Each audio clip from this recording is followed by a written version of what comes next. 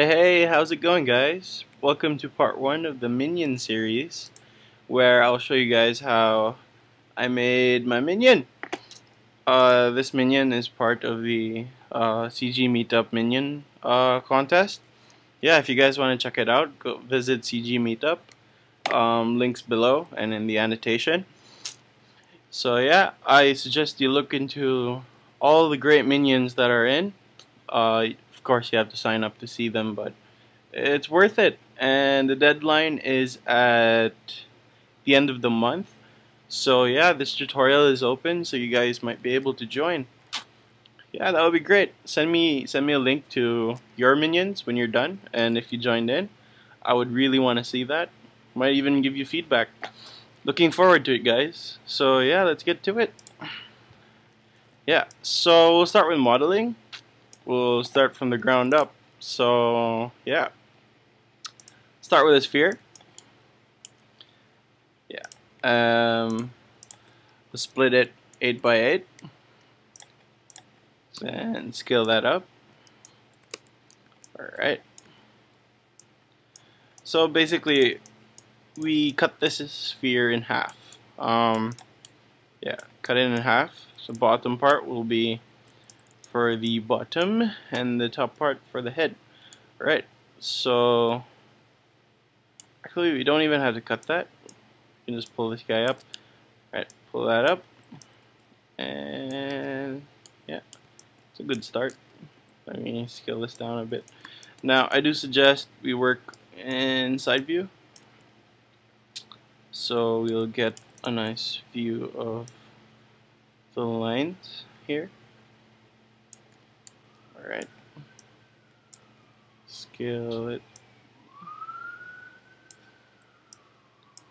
and then scale this up just so they line up quite nice.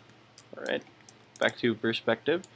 Now you might not want it to be that high, so let's just pull it down a bit, just a bit. Alright, now rule number 1, as always, make sure you have reference open. For me, I have this, so I'm kind of fine with this. But yeah, let's just go into Google real quick and look up minions. Yeah, just so we have really solid references. Yeah, this looks nice. Right. So the first thing we will tackle will be the basic body and the arms. So we're gonna model this to T-pose because later on in the tutorial I will show you guys how to rig this, and we shall model this with proper topology. Oh, I think I missed something here. Alright, front view, pull that down a bit. Ooh, line that up well. Perspective. Alright. Alright, so let's start with the arms. Insert edge loop around here so we can pull the arms out from the side. Alright. Now we have to consider the legs in the bottom. Before we continue, let's go to top view. So to bring up this menu, hold down spacebar, then left click on Maya, then you can flip to top view. Alright, then this is the right click menu. Just hold down right click to go to edge.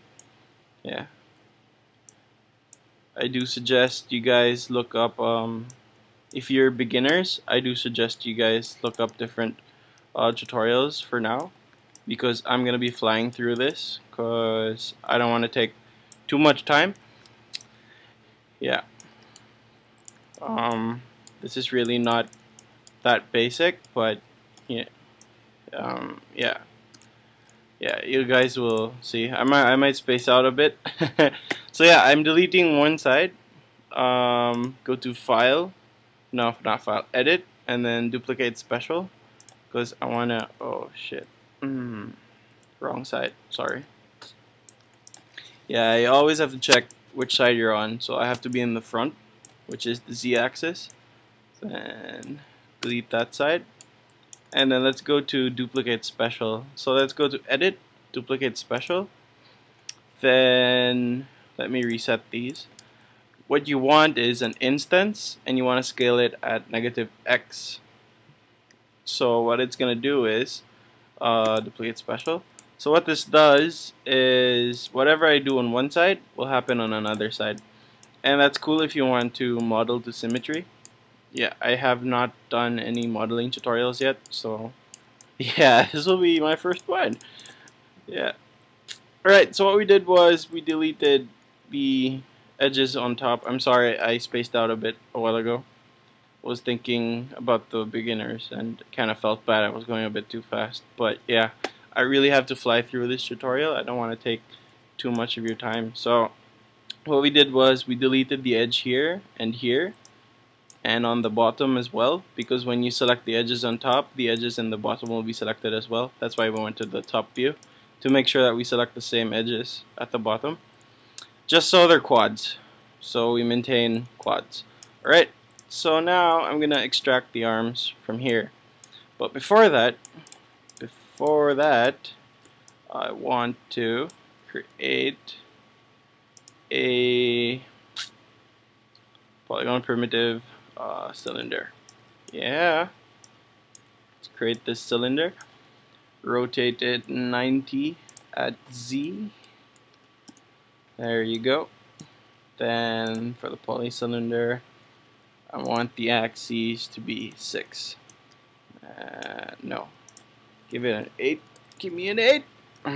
Yeah, that makes more sense.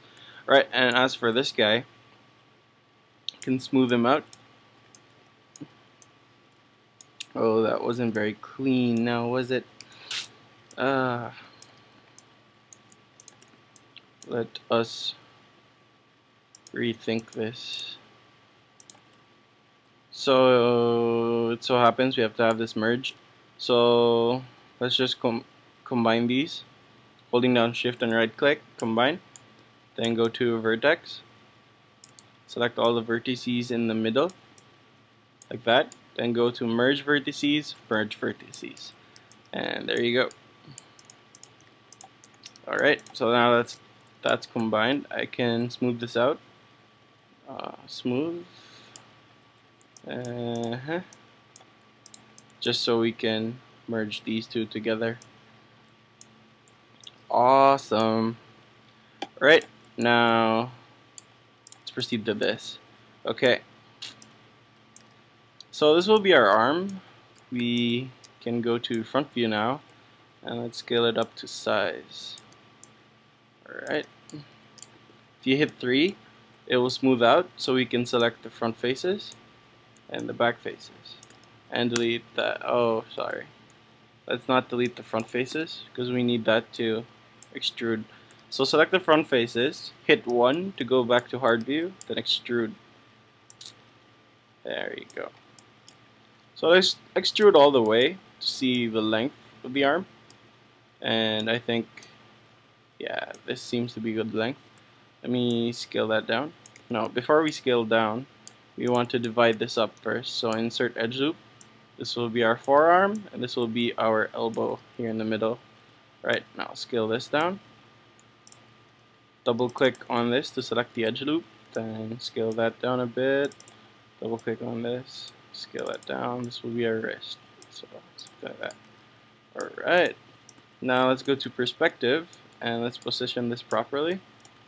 So if I double click here and then hit B, hold down B and left click to grow that. This is the smooth selection, so I can bend it a bit. Yeah, alright. Move it backwards, and there you have it. We have our arm. Now, how do we merge these? Let's merge them together. Let's delete one side again. It's gonna be harder to delete one side because we have a lot of geo, but yeah, it should be quite straightforward. Now delete these guys, and let's merge these guys together. So before merging, let's take this edge loop, extrude that, bring it out, scale it up a bit. Alright. Awesome. Then take this, pull it back a bit. Okay, I didn't want to do that. It's gonna be tricky. Okay, let's just move this guy forward a bit. Something like that. Alright. Now combine the two, select the two, hold down shift and right click, then combine. Awesome. Alright. Let's go to object mode. Hold down shift and right click again. Go to merge, and down is the merge vertex tool. So I can drag one vertex to another. I want to follow the shape, so drag that there.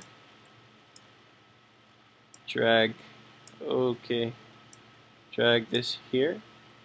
Drag that there. This guy here. This bottom guy there. Okay, now for the bottom pieces, let me rethink this. The bottom pieces, I want this to follow the bottom pieces. Yeah. And then this one to follow that. But this one, this little piggy, will follow that one. I'll just push this one back a bit. Yeah. Now let's add a bit more geo in there, just so we have a nice shoulder separation going on there. Let me rotate this first. Now here's a cool trick. This is the slide geo tool, slide edge tool. So if you hold down shift and right click with the edge selected, you can go down to slide edge tool and drag with middle mouse to slide. So middle mouse, click and drag, and I can slide it following the geo. It's really cool, really handy, and it has saved my life thousands of times. Yeah. Alright. Let me push this back a bit. Awesome. So you really want to maintain that perfect shape. So the more edge loops you add, the better. Especially when we start rigging this guy. There will be a lot of deformation going on here. So you really want to plan out your shoulder here, which we are doing now. Oops, hit the wrong button there. Yeah. I'm sorry if I go too fast. You guys can always rewind the clip. I'm really just flying through.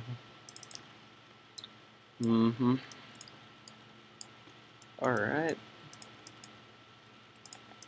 So I think that's good. And again, if you want to duplicate this, when we set the duplicate special, we don't have to set it again. It's going to maintain those values. And the shortcut for that is Control-Shift-D. So now we have this basic shape, which is awesome. Yeah, looking great. Alright, now let's check the reference to see if our arms are a bit too long. They do seem quite long. No, I think they're just right. Now, as we can see, this is not as symmetrical as what we have, but eventually, when we have it rigged, we will have a bit of asymmetry going on. So don't worry. I do see that the shoulder pops out a bit more. So let's go back to our geo and work on that. So let's take this shoulder, hit B, soft selection, and pull that out a bit more. Yeah, awesome. All right, let's add a bit of posture to it. Maybe pull this a bit. Okay, by holding down B, pull that a bit forward, just to curve that body a bit. And if we go to faces, select these faces on top, we can pull it back a bit and rotate just a touch. Yeah, so we get a bit of posture going on. It just adds a bit more to the model. Okay, select all these faces, rotate them a bit, bring them back. There you go. Now he's standing up straight. Awesome. Alright, let's go to the... Wait, before that, the armpits are a bit off. So this will be hard to deal with in the rigging part of the Minion So yeah, just pull this guy up. These verts.